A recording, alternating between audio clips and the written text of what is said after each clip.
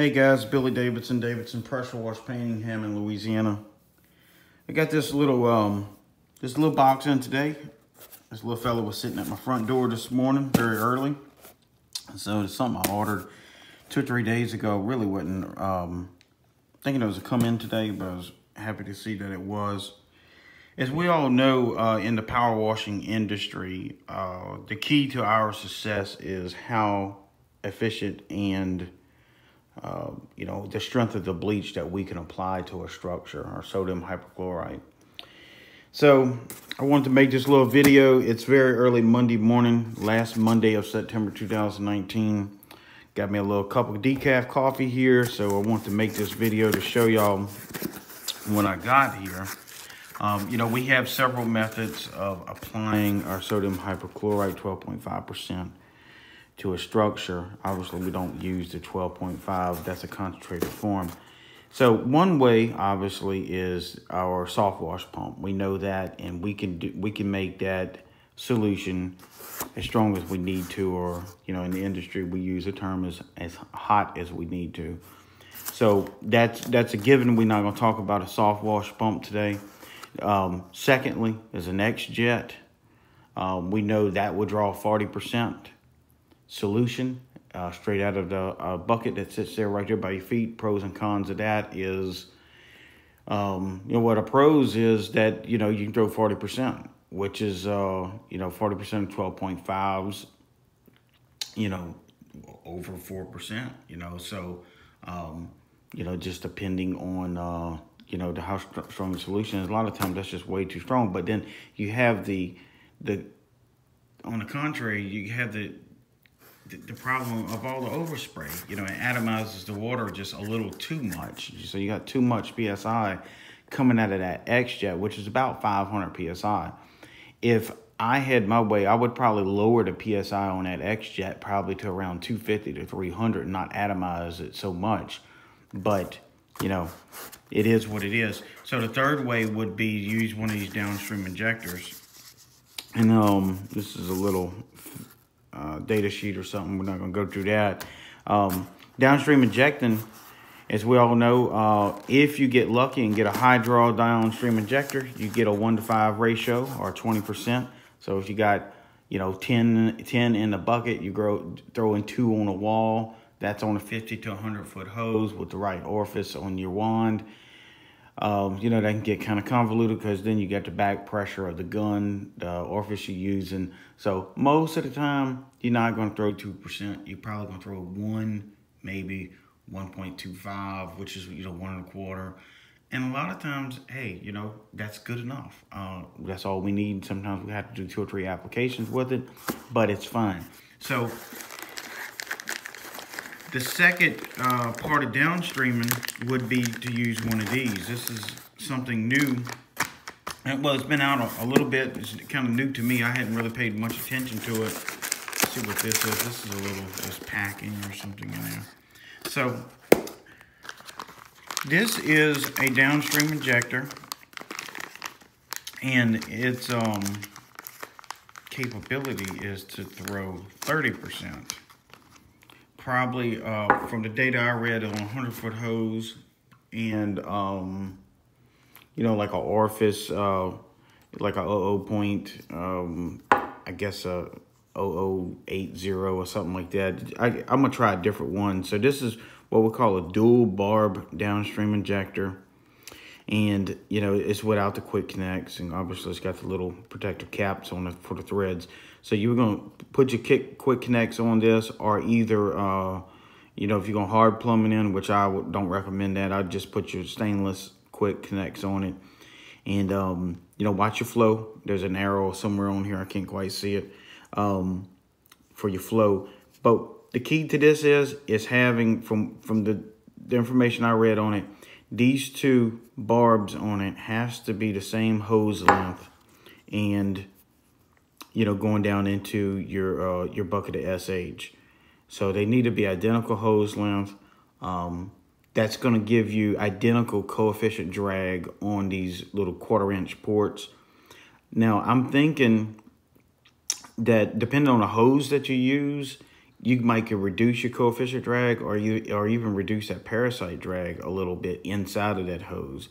So I'm going to play with it. So, you know, it's just the stats on this. If you got 12.5 in your bucket, 12.5% sodium hypochlorite in your bucket.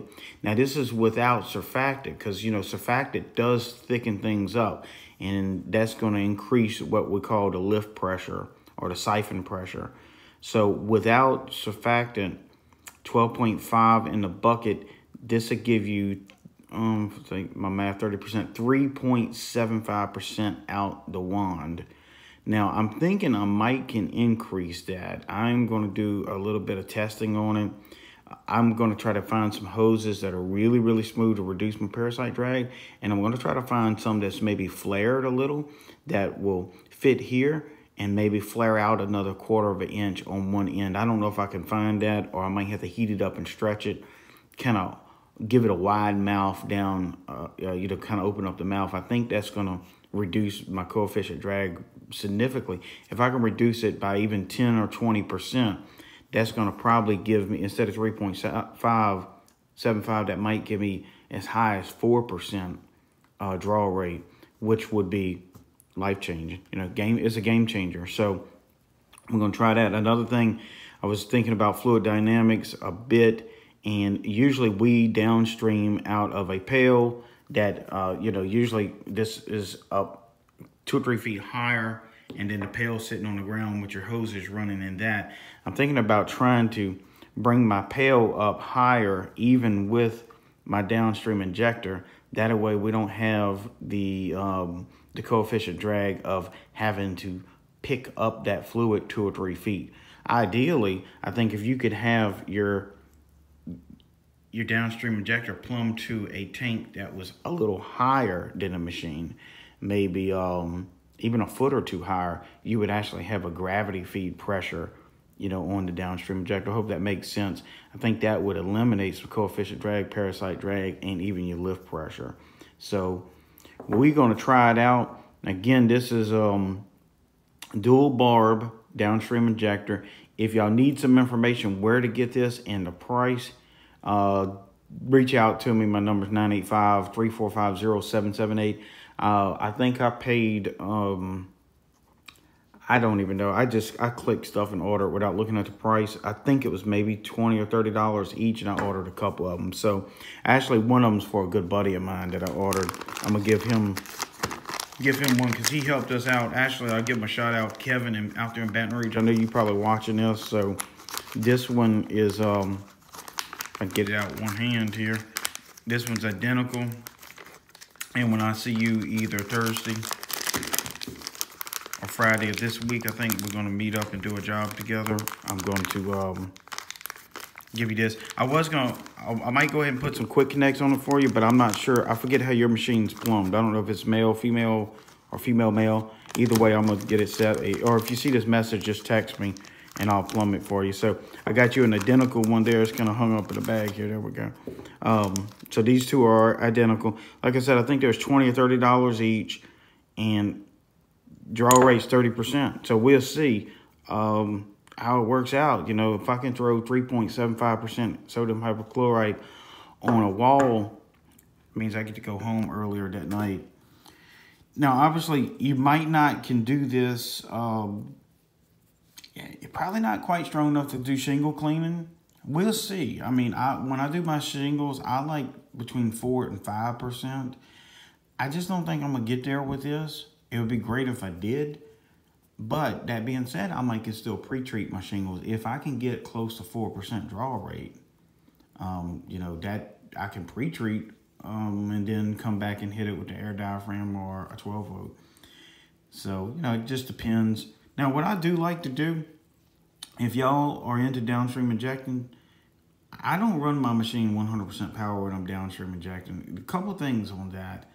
Our flow rate on a 8 gallon per minute with our downstream tips are actually is 10 gallons a minute. These are only rated for 8 gallons a minute. So we're going to be over diluting our ratio here. You know, we're going to be outrunning our ratio. So what I like to pull mine back to about 60%, maybe 70%. You can still shoot something 45 feet away, maybe even 50 feet away in low wind conditions, even on 60% power. So 60% power is going to give you, on that 10 gallon per minute machine, obviously about 6 gallons a minute. Now this is rated for 8. So you still going to get your draw rate probably at around that 30%, but you're going to have less dilution. So we can achieve 4%. You know, that's the goal. It doesn't seem like a lot to go from 3.75 to 4, but that's a wide gap to cover in downstream, and you know, if you're familiar with it. So maybe we can reduce our coefficient drag, or our parasite drag, or even our lift pressure, and get to that 4%. You know, we could pre-treat aggregate, you know, sidewalks. I mean, you can lay down some heavy degreaser, or some calcium hypochlorite would be good to downstream through here. I think these are ceramic ball bearings in there. I'm not sure. I understand that they might be acid compatible. I'm not going to pull no HCl through it just because of the fact of you pressurizing HCl. But anyway, again, on your surfactant in these buckets, you know, it does make it sudsy, but then it thickens it up. So you're going to increase your lift pressure. If you're going to use a surfactant, heavy surfactant, I would definitely not have your downstream impale below this. I would at least try to make it lateral, where it would draw from the side into here instead of from down low up, or if somehow you can pick it up higher and let it be gravity fed into your downstream injector. So anyway, I hope this helps. For the new guys out there that are watching the channel, I am going to do a test run on this one later on this week. We got so much going on. I got to find a time and place to be able to do it. And I'm going to upload that video separately, and we're going to go through all the technical specs of it. We're going to do a draw rate test, output test. We're going to probably even do, yeah, just see how well the SH activates going through here. So, you know, that being said, if you want to like, subscribe, share this, that way you'll be notified. It can help you out tremendously. And that'll take the guesswork out of it. I know sometimes the math equations can get a little crazy trying to do this for the new guys. And then again, depending on what strength SH you're pulling, you know, if you might only be pulling an 8.25 and you're trying to pull 30% out of that, and you want to try to figure out what you need to do. Sometimes we'll get it from the factory, and we running higher than 12.5. You know, we might be pulling 14% out the bucket, and of course this is going to, you know, drop it down to 30% of that. So I'm really excited about it. Dual barb downstream injector nozzles. If y'all want a couple of these, hit me up. I'll send you the lady's name and number where you can order. She'll ship them right over to you, and you'll have them. I recommend buying more than one. You know, even those these are really high grade materials and stuff, it might only last a month or two. But then again, you know, they $30, $40, wherever they are. I mean, in a month or two, what you gonna make? $30,000 with it, you know? So, I mean, if it quits drawing, throw it away, or either experiment with it. So anyway, hope this helps. Again, my number is 985-345-0778. I am Billy Davison, the owner of Davison Pressure Washing Painting, and I'll talk to y'all soon.